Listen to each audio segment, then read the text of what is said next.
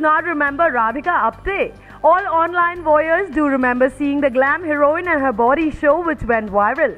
However, it was found to be a Photoshop forgery, so Radhika came out clean, but not before she became popular, and now in Bombairiya she comes in a different avatar with sari and sneakers. For the uninitiated, Radhika has already fluttered few hearts in Badlapur and looked ravishing. After her viral video, she's hot property for her fans. As for Ekta Kapoor, who asked who is Radhika Apte, much to Radhika's ire, tables are turning. Soon Radhika's sari image is gonna create a flutter, what say? Bollywood is full of such masala bytes, and it's only the brave who tide over it and come out well. We know for sure Radhika is gonna make it as she has survived the Bodyline controversy. Stay tuned for more on Bombairiya and the damsel Radhika.